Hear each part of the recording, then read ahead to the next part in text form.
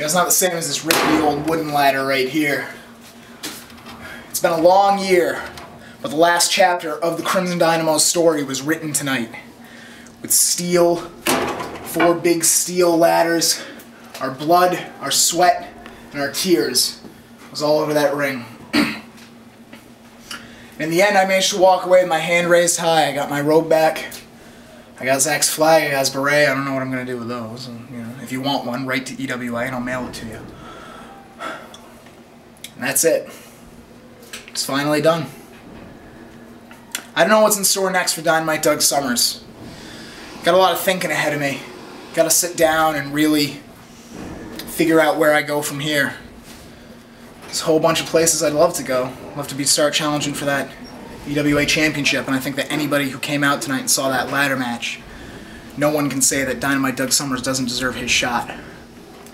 But whatever happens, wherever my road takes me, I want to thank every single EWA fan who came out to the Turn for Reed, who watched me spill my blood, sweat, and tears in that ring, who cheered me on while I was fighting against my former best friend. You people kept me going.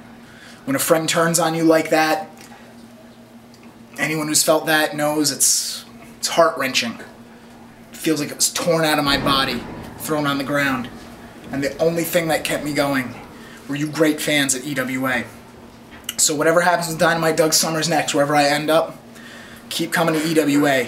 Keep showing these guys your support. Because believe me, it means more to us than you can ever imagine. I need a shower.